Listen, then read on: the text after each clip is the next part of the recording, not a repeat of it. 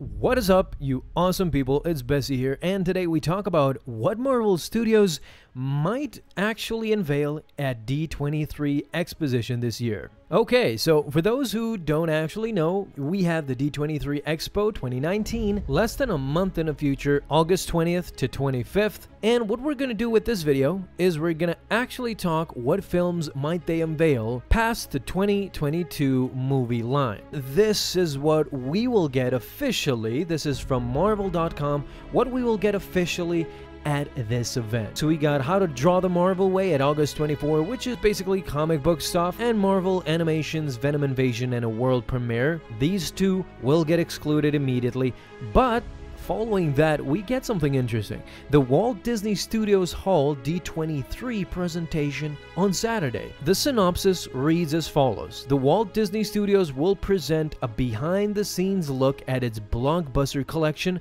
of upcoming films. This leads me to believe that we will get part 2 of Phase 4. This may be crazy, but Kevin Feige might have played us the fans a little bit and only showed us the first part of Phase 4. It goes on to say, including a peek at exciting projects from Marvel Studios. As always, attendees will be treated to exclusive footage, special guest appearances, and more.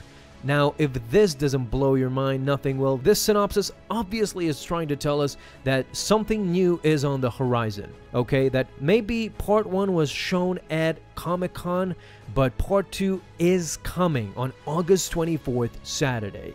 And this synopsis actually might tell us just that, because it actually reads, it says, including a peek at exciting projects from Marvel Studios. Well, we already got that exciting peek, right? In exciting projects. Now, this might insinuate that we're getting new movies, new exclusive footage, and special guests that coincide with that footage. Now, there are rumors that best case scenario 2022 movies possibly announced, despite being a Phase 5, will be Black Panther 2, Captain Marvel 2, or Fantastic Four, with Captain Marvel taking a 4-year break, and last but not least, my favorite movie, Guardians of the Galaxy 3. Because even though we have a lot of Disney Plus shows, 5 movies announced is a lot, but feels low when we already know the sequels I mentioned are also coming. After this, no major announcements after Marvel's next appearances at Comic-Con or D23 the next year. Let's talk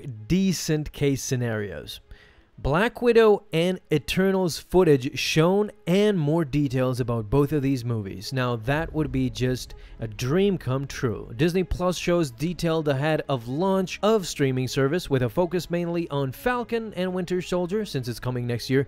Most likely this will be the case. Now, worst case scenario, just Disney Plus stuff. Now, I don't know about you, as much as I love Disney Plus because of Star Wars and now a huge abundance of Marvel TV shows, we gotta have some movie stuff. It's just inevitable. We want to know something about, at least I do, about Guardians of the Galaxy.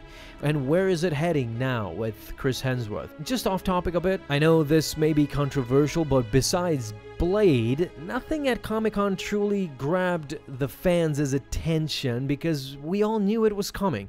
So I hope 2022 and 23 and beyond that, we get just one surprise new property movie like Moon Knight or Khazar and Savage Land even. Just something we didn't know about, similar to, you know, the previous phases. We got Ant-Man, nobody really expected that, or Guardians of the Galaxy even. And now we're getting Shang-Chi and the Eternals, which nobody really expected them to ever come to the big screen. That probably won't be until 2023 and beyond though. Realistically though, Marvel will just go into more detail about Black Widow and Eternals along with the immediate Disney Plus shows and maybe Shang-Chi, which, you know, would still be cool. I'm a big fan of Shang-Chi.